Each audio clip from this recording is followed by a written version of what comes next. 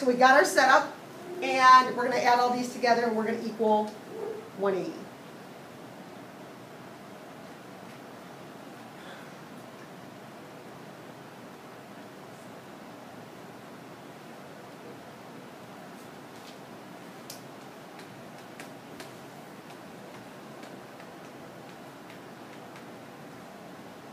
After looking at that now, would those of you who chose C show something different now?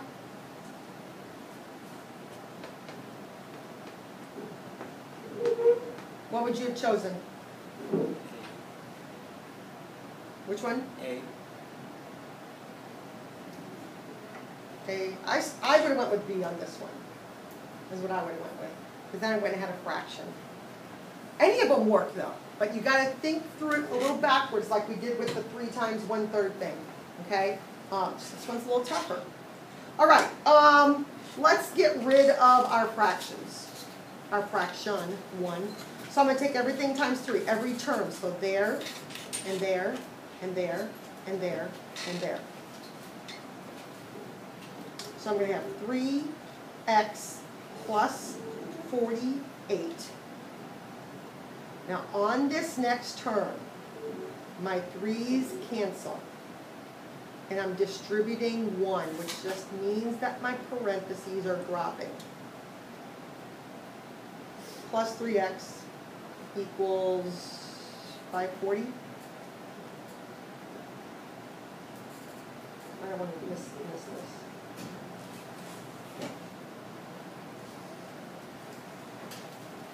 So let's add our x's, which I forgot on that last term there. So 3, 4, 5, 6, 7x plus 64 equals 540. So 3x and 1x and 3x, 48 and 16. Subtract your 64.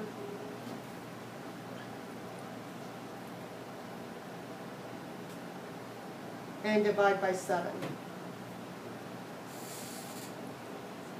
And I get 68.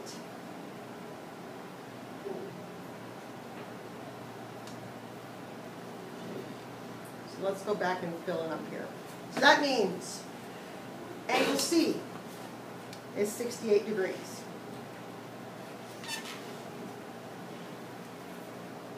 Add 16 to that, angle A is 84 degrees.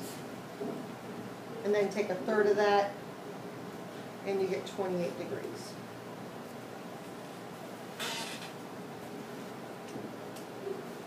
So my x was 68. I added 16 to get my 84. And then I took 1/3 of 84, divided it by 3 to get my 28 degrees. Okay? Anything works to be x on that question. There wasn't necessarily one that was better than another. I could figure out, just because I've done math, and I'm sure some of you could, how not to have a fraction. But because the whole description was about A, that made it a little bit tougher. Okay? Because if they would have said A is this, and then B is this, but it was all about A. Okay? Okay, so this is like the ding, ding, ding, ding question. I told you this thing would come back to haunt us. Okay? The sum of 2 numbers is 15. 3 times one of the numbers is 11 less than 5 times the other. Find the numbers. So first number, second number. Something's always got to be x. Plain x. So it doesn't matter, let one of them be x. But how do I represent, in terms of x, the other number?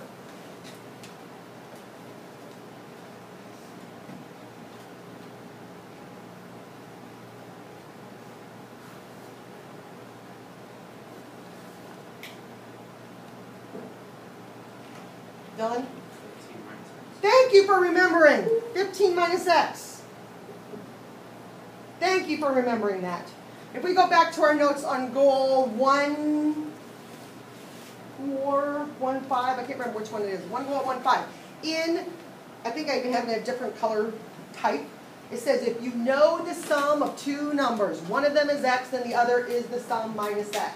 So that concept, anytime you know the sum of two numbers, you're going to use x, and then that total they give you, whatever it is, the sum, 15 in this case, 15 minus x. Okay, you've got to remember that fact because it's going to appear over and over here in the next couple chapters. Okay? Okay, so there's our notes. We've got to start with that. Then we're going to write our equation. 3 times one of the numbers. You pick one. I'm just going to go with the first one. It doesn't really matter though. They're going to come out the same. So 3 times one of the numbers, so I just did that, 3x, is or equals 11 less than, means I'm going to subtract 11 from 5 times the other. 5 times, because the other is a quantity, I'm going to have to use parentheses. So 3 times one of the numbers, so 3x, I chose that one, is or equals 11 less than, means I'm subtracting 11 from 5 times the other number, which is a quantity. So you could have switched this, that's fine.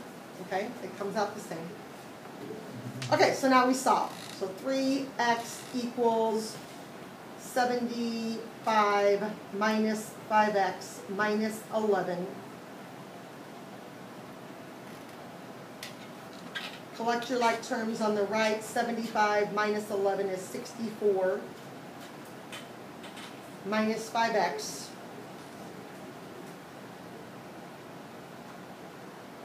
Add 5x to both sides. And 8x equals 64. And divide by 8. And x is 8.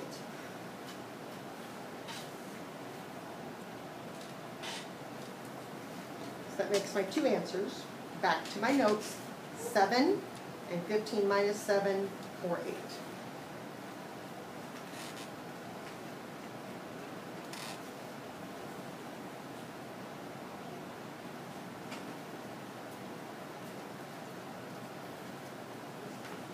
Okay, our last question for today. Okay. A 2,000-liter tank containing 550 liters of water is being filled with water at the rate of 75 liters per minute from a full 1,600-liter tank. How long will it be before the two tanks have the same amount of water? It's not as bad as it sounds. Okay, it's not as hard as it reads to be. Draw a picture. A 2,000-liter tank. Okay, so I have a tank here that holds 2,000 liters, but it only contains 550. So you got to be able to visualize what's going on with this. Okay, so a 2,000-liter tank contains 550 liters of water. It's being filled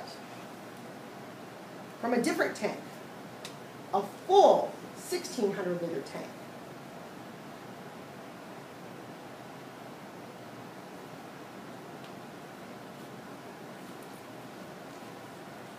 Okay, so I made two tanks. Water's coming out of this and into this. And we want to know how long it's going to take before they're the same place. So what does my x represent? How long, and because it's being filled in minutes, x is going to represent the number of minutes. It's going to tell us how long. Now, think what's happening. 550.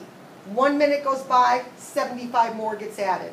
75 more gets subtracted there.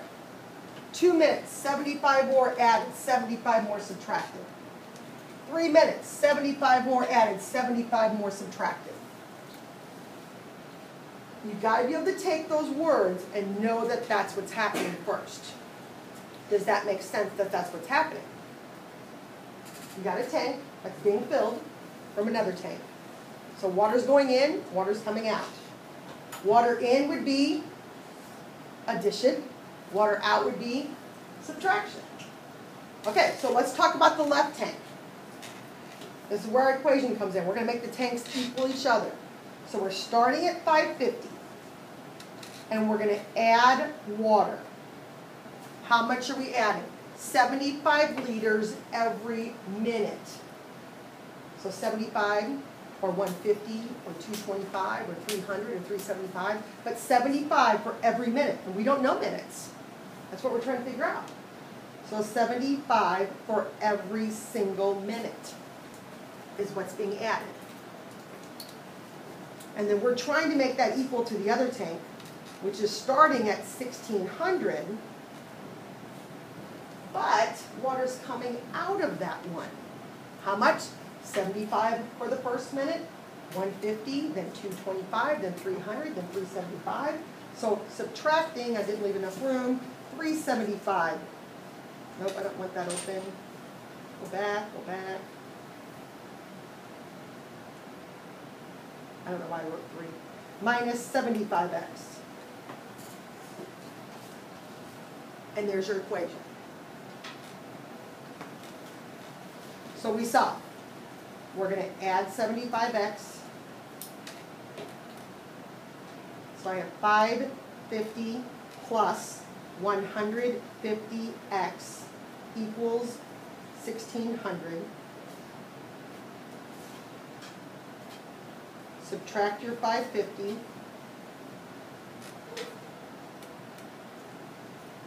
So 150x equals 1050. And then divide by 150, and x is 7. So 7 minutes is how long that's going to take before they're equal.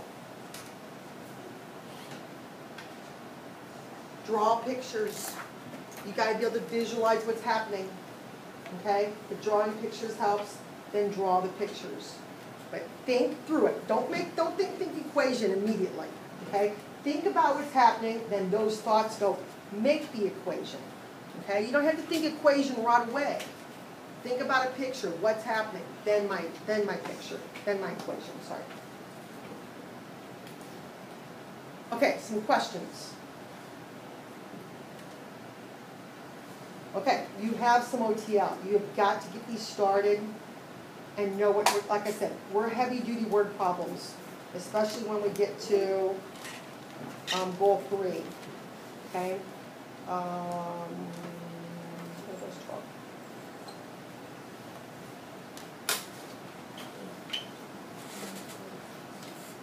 So these 12 here, it's this group. I've only left you about 5 minutes today, so I apologize for that. I'll tell you what, let's, I wonder if I wrote those down like that. Let me look at my book real quick. These aren't as involved as some of the other ones we're going to do.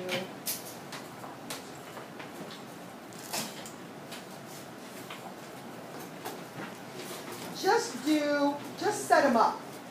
Let's do that. We'll cut off a little time there. So you have 12 questions, and just do a setup. Okay? So a setup for each one, but you do not have to solve it. Okay? So we'll cut off a little time from that.